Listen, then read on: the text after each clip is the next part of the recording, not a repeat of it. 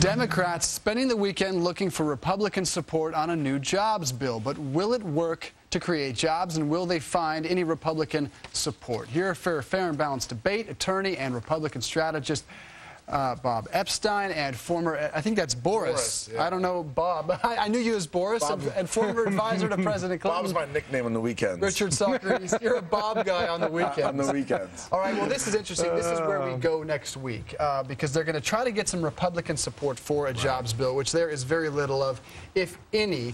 We just found out the unemployment level dropped to 9.7%. Here's the problem, though. We're still losing jobs, Richard. We're still losing 20,000 jobs in the month of January. Are they going to be able to get Republican support for a jobs bill? Well, I sure hope so. I mean, I think that the unemployment numbers are better. They're getting better. They're headed in the right directions.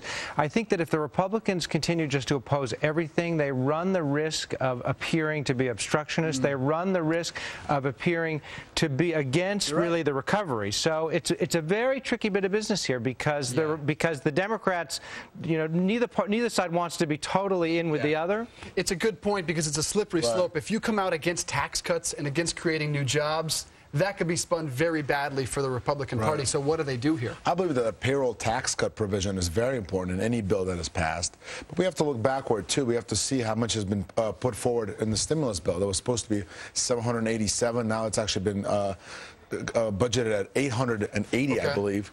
Only 176 has been spent.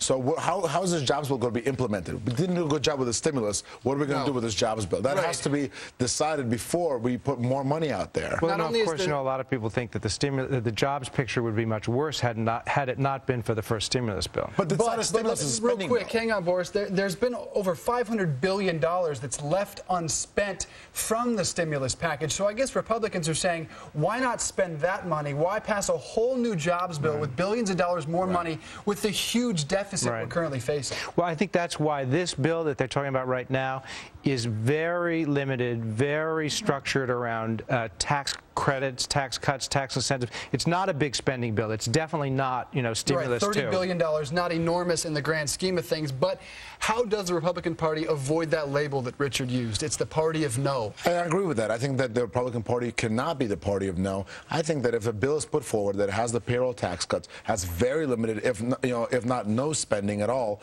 I think the Republicans should look at it very hard and consider, going with the Democrats on this issue. That's great. We'll take it. We can do it here. We can make the deal right here. Me and Richard, we're going to sign it right here. Right here. Because long term, jobs is the #1 issue in this economy and in this politics market in general. Okay. We need to provide more jobs. Mr. President, bipartisan work. Bipartisan work here, right? The couch.